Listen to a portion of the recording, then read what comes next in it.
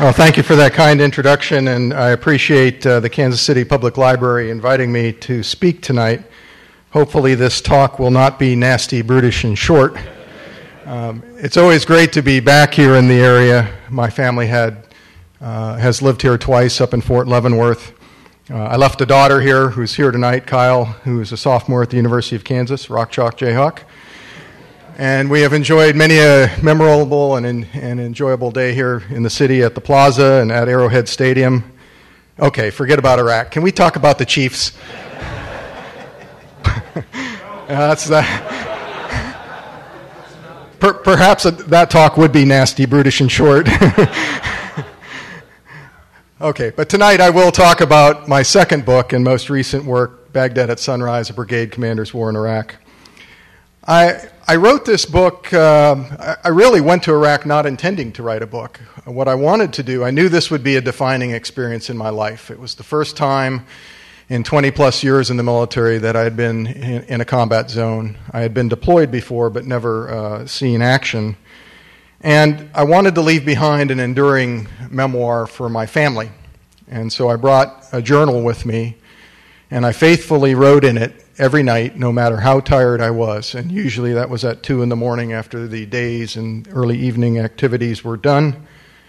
And some passages are longer than others, depending on exactly how tired I was, but it gave me really the skeletal framework of what I did over that year and the key events in my brigade combat team's area. I got back from Iraq in July of 2004, and I just let the journal lapse for about a year. I just pushed it off to the side. I had a brigade to regenerate and a family to get reacquainted with. But then about after that year had passed, I decided, well, let me turn this into a manuscript. It's pretty rough. My grandkids, when they're born, won't really understand reading day-to-day entries exactly what the entire experience was all about. So I started to turn it into a personal manuscript, not intending to publish it. But the further I got into it, the more I decided that there were enduring lessons in our experience that needed to be shared with a wider audience. The military could learn lessons from our experience, and the American people as a whole could learn lessons from our experience. So I then turned what was a combat journal into Baghdad at Sunrise. And what I wanted to do was to go beyond my war in Iraq or my brigade's war in Iraq and use our experiences as a lens to look at the wider operational and strategic issues at play in the war. I think by doing this, the book does fill the broader need of explaining more of what went on and giving context and characterization to that first and crucial year in Iraq. It also fills a really critical hole in the historiography of the war. To date, what we've seen are quite a few memoirs by relatively junior officers and soldiers, non-commissioned officers, and some of these books are quite good, but it's basically a similar story. There I was on the street, it was hot, it was dusty, the people were unfriendly, and some of them were friendly, and it was kind of the gritty nature of counterinsurgency warfare, but not a lot of perspective on what happened at higher levels or how we got to where we were.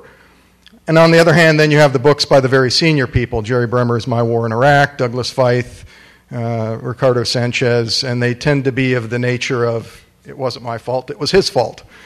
And again, we're missing something. And I think what we're missing is that critical echelon in this war, which was at the brigade level and perhaps battalion level and division level, but I think the brigade of these levels, the brigade level was a really critical chink in the or element in the war. In many respects, Iraq was a brigade commander's war. It was the brigade was the first level at which commanders had most of the assets needed to prosecute counterinsurgency operations, such as civil affairs, psychological operations, engineers, counterintelligence, and so forth. Brigade commanders owned ground. Iraq was divided up into areas of responsibility, and the brigade commanders, in effect, were the government in that first year of critical pieces of Iraq. the Ready First Combat Team, the combat team of which I was commander based on the 1st Brigade, 1st Armored Division, owned central Baghdad and northeast Baghdad. And finally, we provided a necessary link between the civil authorities, the Coalition Provisional Authority, and the military command. And in that line, we had authority to spend money on reconstruction from the Commander's Emergency Response Program. So I think for future historians, unless you look at brigade level, you're going to miss key elements of what's going on in Iraq. Beyond that, I decided not to footnote Baghdad at Sunrise extensively. It is based on my journal, and it would get kind of repetitive to say, see my journal page 2, page 3, page 4. I did have extensive email archives that I kept.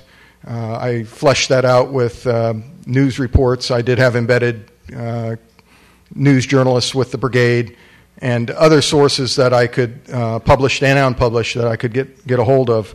So the book is thoroughly grounded in the sources and not just interviews, which I think is perhaps a failing of a lot of the recent literature on the war. They're heavily based on oral history, and oral history is good, but you have to use it carefully.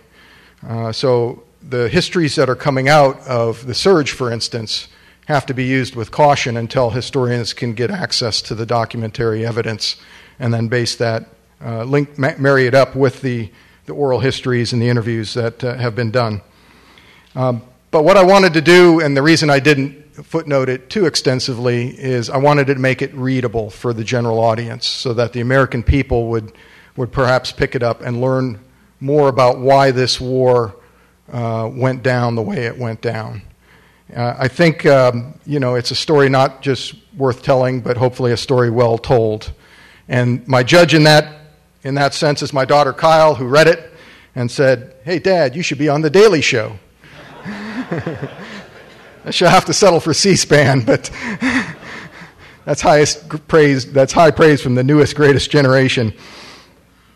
Our expectation going into Iraq was that this would be a short, sharp, quick war. And my expectation going there after a year at the Army War College was it would be something like Kosovo on steroids, a very intensive peacekeeping operation. It quickly became apparent, however, that in toppling Saddam Hussein and his Ba'athist hierarchy that had ruled Iraq for 3 decades, that we had unleashed forces that were not well understood at the time. It was a struggle for the future of the Iraqi people and a struggle to contain extremist violence that would take blood, treasure, and time to bring under control. A new day had dawned in Iraq, a new sunrise in Baghdad, if you will, but whether that day would be stormy or cloudy remained to be seen, and in fact, as we all know now, the new sunrise spawned a hurricane. The fundamental error of the Bush administration in going into this war was in fighting the war they wanted to fight and not recognizing the war that they had unleashed. The prominent 19th century war philosopher Karl von Clausewitz says, "The first, the supreme, the most far-reaching act of judgment that the statesman and commander have to make is to establish the kind of war on which they are embarking, neither mistaking it for nor turning it into something that is alien to its nature." Now, this administration went into Iraq ostensibly for national security reasons, the proverbial mushroom clouds over American cities, and we had to get rid of Saddam Hussein's non-existent weapons of mass destruction. But their assumption was that this would be a war of liberation, that the Iraqi people would welcome us as liberators, that we could turn Iraq back over to its citizens in relatively rapid fashion, and we could exit. These assumptions should have been re-examined by the summer of 2003 at the very latest. The evidence for the emergence of the insurgency was clear and should have led to a comprehensive reevaluation of the war effort, from political policy to strategy, and from the operational concept being employed to tactics, techniques, and procedures being used on the ground.